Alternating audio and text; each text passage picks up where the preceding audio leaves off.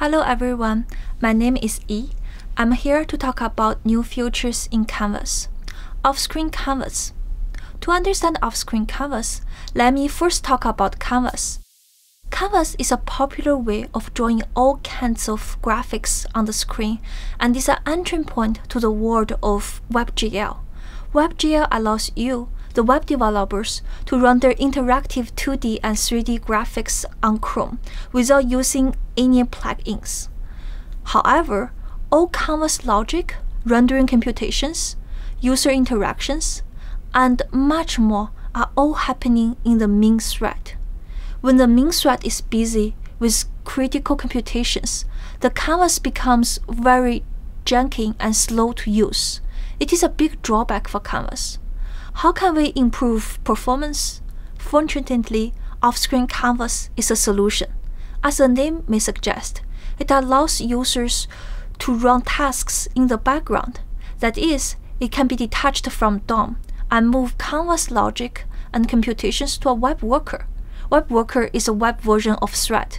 So, in other words, we moved all those Canvas computations to a different thread. And Canvas like this, Canvas logics and computations can be done in parallel with computations on the main thread. And by moving these computations away, main thread will have more room for rendering logic and other things. One way to create OffscreenCanvas is by calling transfer control to offscreen.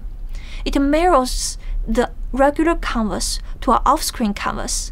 So what happened in the offscreen canvas will be rendered automatically to the source canvas, the one that is shown on screen. I want to highlight that image bitmap rendering context is also available for offscreen canvas. It can be accessed via offscreencanvas.getContext bitmap renderer as shown in these slides. We can then load bitmap to the context by calling transfer from image bitmap.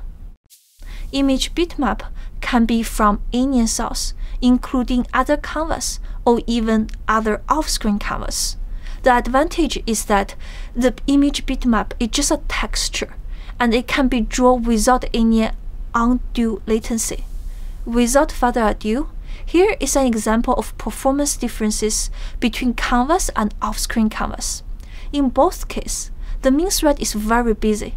On the left, with the busy main thread, it doesn't have time to do any computations for the canvas. The animation is very janky and slow. On the right, since the computation for canvas are sent to different threads, the busy main thread doesn't affect canvas performance at all. The animation is very smooth. Coding offscreen canvas is very easy. You can simply create a worker.js file.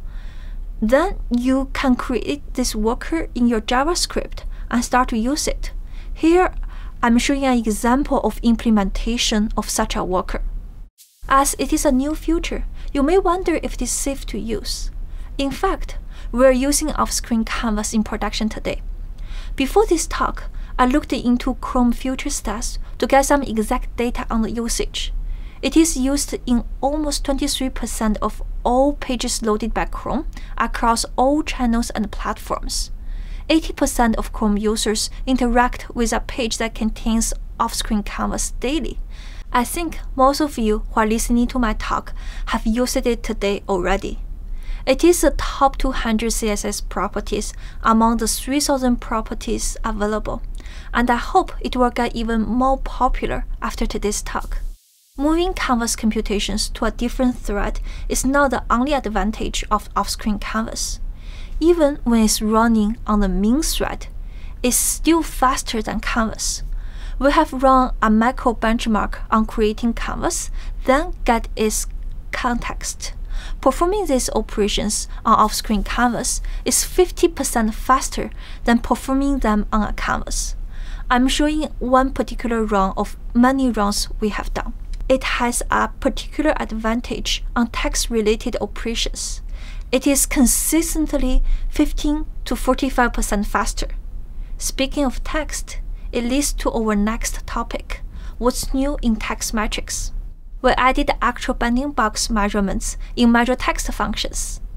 The actual bounding box measurements It measures the smallest rect that can bind the text. It ignores the space at the beginning and at the end. In this example in the slide, I'm measuring space, space, ABC, space, space. The only measurement we support before in measure text is width, which includes the length of space, and the actual binding box will only contain the size of ABC. In fact, actual binding box left will be a negative value due to the indentation. I will also take this opportunity to share with you what we are working on right now. Batch draw image.